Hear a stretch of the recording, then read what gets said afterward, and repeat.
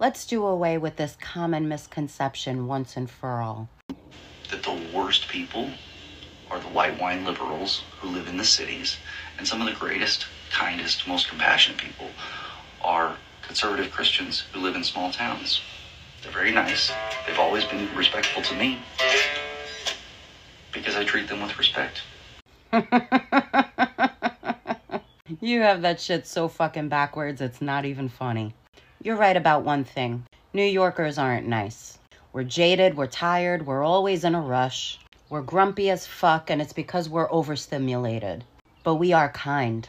Conservatives from small towns are nice, but they are not kind. Kind isn't telling people to go back to where they came from. Kind isn't telling people this is America, speak English.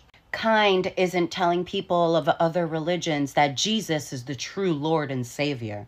Kind isn't telling people to pick themselves up by their bootstraps. Kind isn't watching a modern-day lynching on the news and coming up with every excuse in the book to justify the death of that person.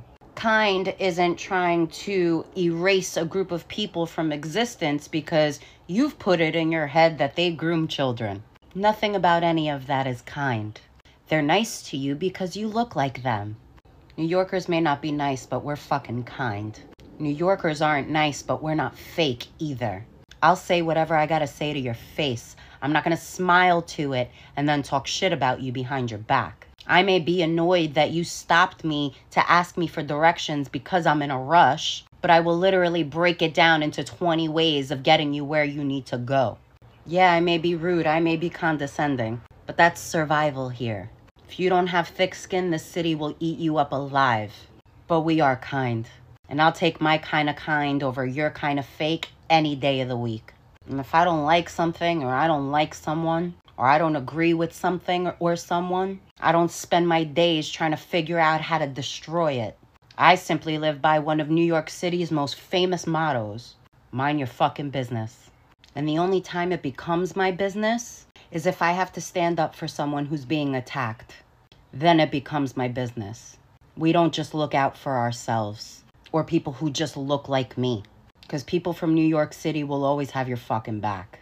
And if you ever run into someone in New York City that's not kind, 9 times out of 10, they're from the small conservative towns you speak of.